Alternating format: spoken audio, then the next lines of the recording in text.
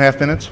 I thank the gentlelady for yielding. Mr. Speaker, the budget deal that we're voting on today is a step in the right direction because it blunts some of the painful cuts caused by sequestration.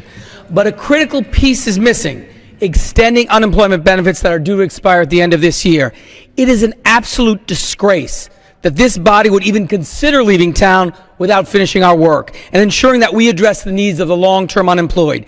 Just 3 days after Christmas, 1.3 million Americans struggling to find work will immediately be thrown out into the cold and lose their unemployment assistance, including 4,900 Rhode Islanders who will lose their benefits on December 28th.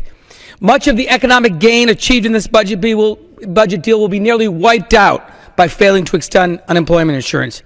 Mr. Speaker, how do you plan to explain to your constituents your 3-week vacation when you have constituents who won't be able to keep the heat on or put the next meal on their dinner table because Congress failed to do its job?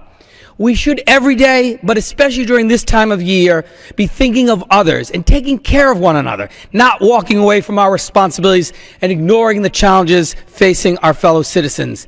We have 15 days to figure this out. What's the rush to leave town? And it won't take much time to resolve this problem because we already have the answer. Mr. Speaker, I ask unanimous consent that the House call up H.R. 3546 for immediate consideration. This will extend unemployment benefits for 1.3 million Americans. Gentleman from Georgia, yield for unanimous consent request. No. Does not yield. Mr. Speaker, I urge my colleagues to vote against this rule, to stand up and fight for the 1.3 million Americans who will lose their benefits on December 28th. Gentleman from Georgia.